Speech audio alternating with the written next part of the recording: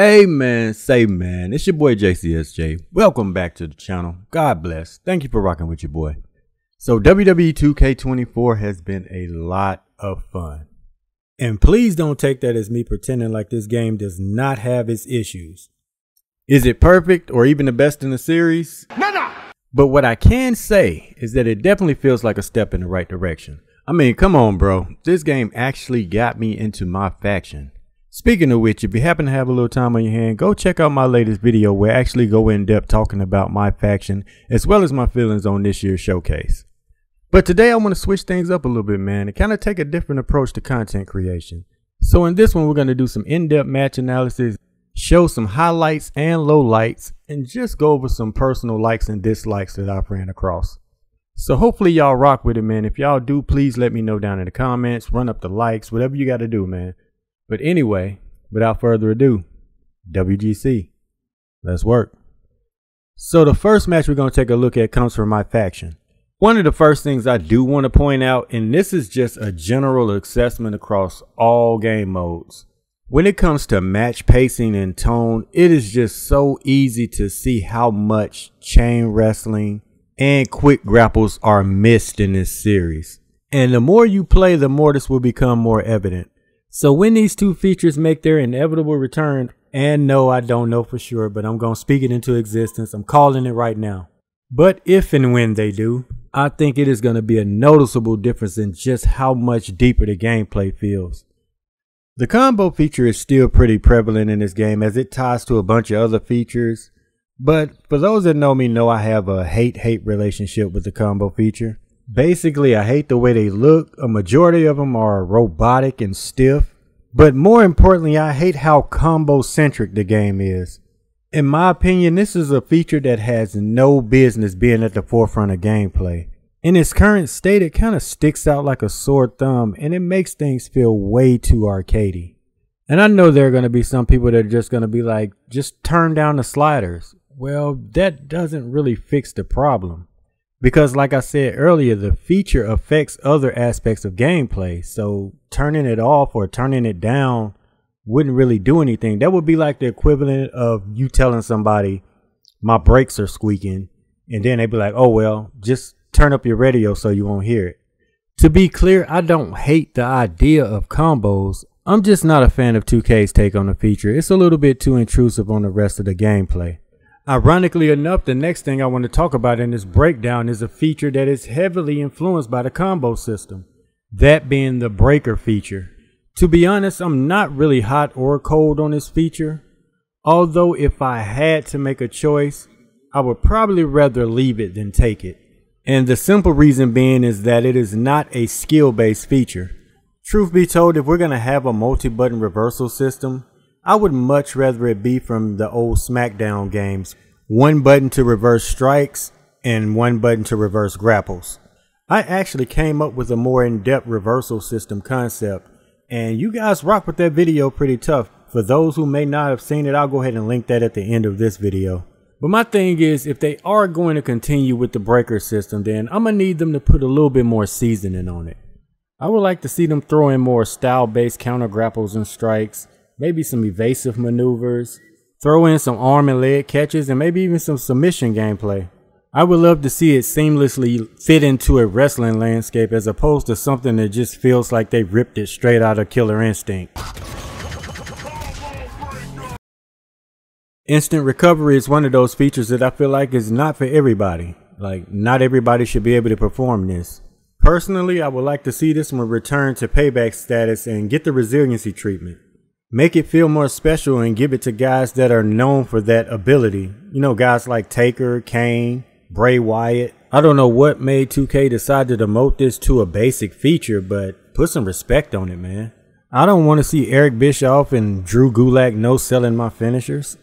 At least if they made it a payback, we'd have the option to be able to pick and choose who we wanted to have it, as opposed to the whole slider thing. Because the slider method only band-aids the issue and only works in a player versus CPU situation. Comment down below, man, and let me know what you guys think. Do you feel like everybody should have this ability? Do you feel like the fact that everybody does have this ability, does it degrade it in any way or kind of make it feel less special? The upgrades made to the Irish Whip is just one of the standout quality of life improvements that they made this year. I love the idea of being able to Irish Whip opponents from a kneeling position, but even more so being able to have a reversal for the Irish Whip. So not only some much needed improvements, but some much appreciated ones as well. A few things I would have loved to have seen with the Irish Whip, and hopefully they'll implement these in the future, is more interactivity with the environment, especially in terms of the strong Irish Whip. Like, I would love to see a scenario where the strong Irish Whip would actually send someone crashing through a table that's been set up in the corner. A strong Irish Whip towards the announce table should send your opponent flying across the table and into the announcers' chairs. We've actually seen this spot happen quite a few times on live television. A strong Irish Whip into the steel steps should actually dislodge the top half of the steps and allowing you to be able to pick it up and use it as a weapon. I would also like the ability to strong Irish Whip someone into the barricade and maybe send them over into the crowd area. I think we could actually do this in games past. I'm not sure why they took it out, but I would love to see that come back. The possum feature is easily one of the most underrated and has the potential to be so much more. I would love to see 2K level this one up. For one, this should be available from way more positions. Having it available from only the grounded position is really shortchanging this feature. Once upon a time, we were able to actually use it in the corner. I don't know what happened with that, but they really need to consider bringing that back. At least give us the corner and the kneeling position along with the grounded. On top of this, I would like to see some new moves as well. The game already provides a mix of possum attacks and possum pins, but why not give us possum submissions? Or better yet, possum finishers. I think this would go absolutely crazy. Imagine being able to pull off Taker's possum chokeslam from back in the Defeat the Streak days. Or if submission is more your forte, maybe being able to pull off a possum angle lock. And if they did expand the feature to different positions, imagine being able to do like a possum RKO from the kneeling position.